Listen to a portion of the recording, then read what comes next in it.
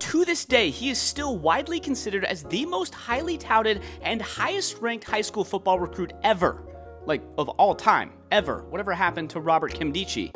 Now, coming out of high school during this time, nobody had quite seen a prospect like Nkemdiche. There was Jadeveon Clowney, but this man's athleticism was just unreal.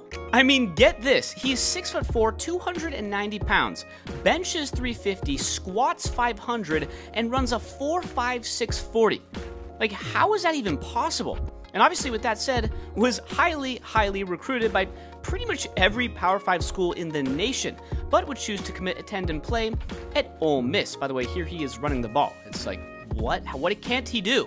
And once he got to Ole Miss, Nkemdiche was stellar. Now, that being said, I don't know if he ever actually exceeded expectations, but you gotta remember, the expectations and the hype were so high for this guy. That being said, would be named freshman All-SEC and a first-team freshman All-American.